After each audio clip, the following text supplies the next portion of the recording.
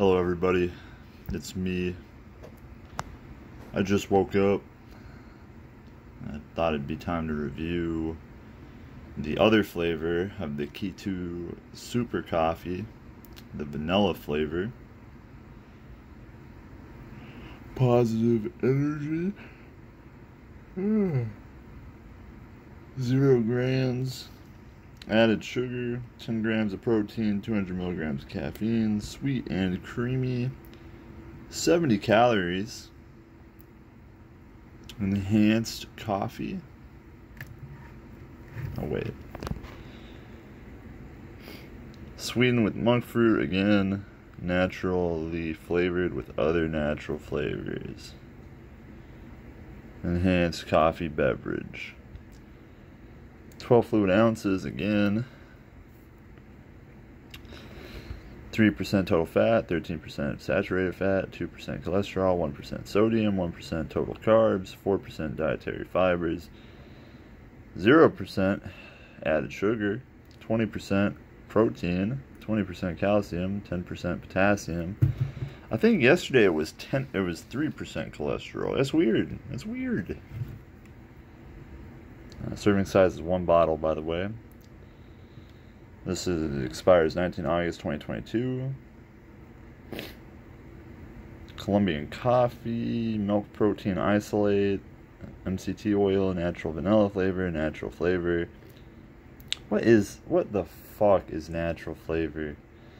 Every fucking thing has natural flavor. Well, what is it? You don't tell me. It's not an ingredient. Potassium phosphate, monk fruit, organic green coffee, caffeine, Gelen gum, contains milk. Distributed by Kitu Life Inc., New York. 99.9% lactose free. Keto, lactose free, gluten free. Super coffee. It all started in our little brother's dorm room. Tired of unhealthy energy drinks, we removed the negatives and added the positives. Because if we change our energy, we can change our world.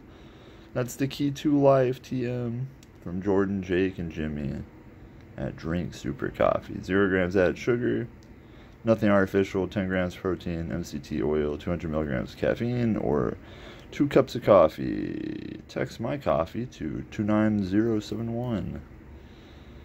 Alright. See if we can't do this one-handed this time. Wait, oh, that's not. I don't know why I thought that was where. Oh, fuck. Okay. That's fine. I'm not gonna type in my fucking password. I don't.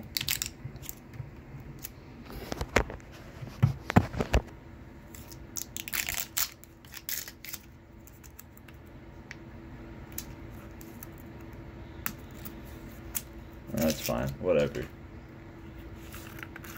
Not very on again, but now we know why.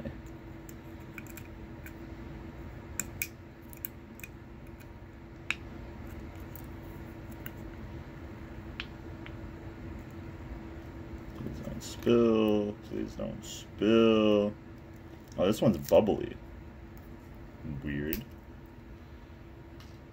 The mocha was not bubbly, but this one is.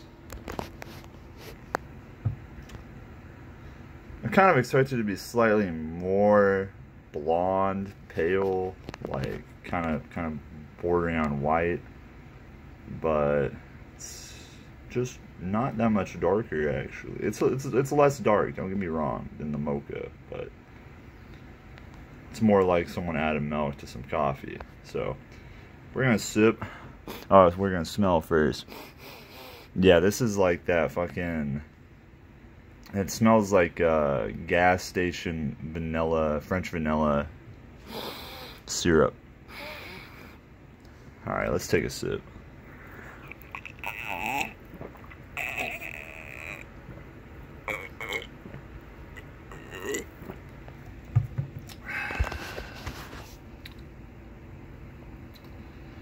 I think that kind of airy kind of taste that I was talking about yesterday, I think that goes a lot better with the vanilla flavor and mixes a lot better. But I still don't love it. And I don't really love the vanilla Mm.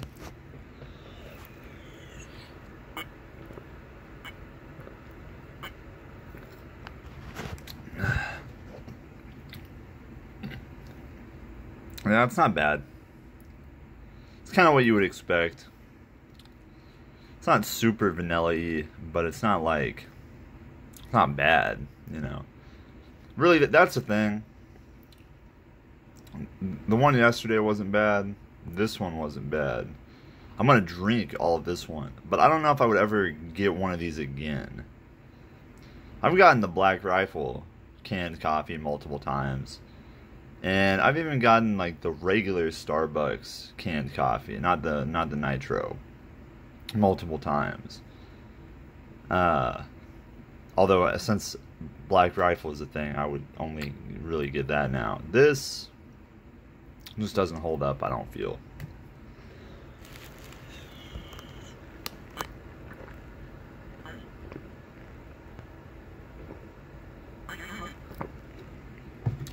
Like, again, it's not bad.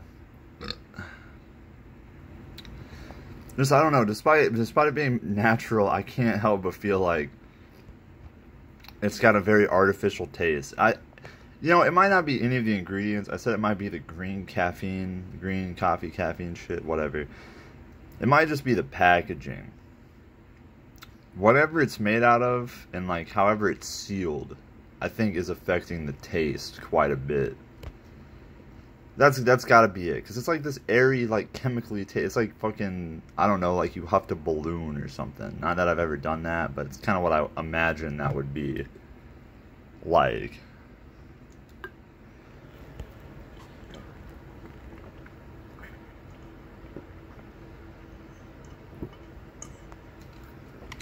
Alright, all gone. Yeah. I don't know.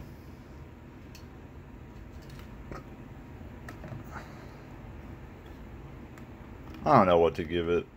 I'll make up a number. I'll make something up out of 10.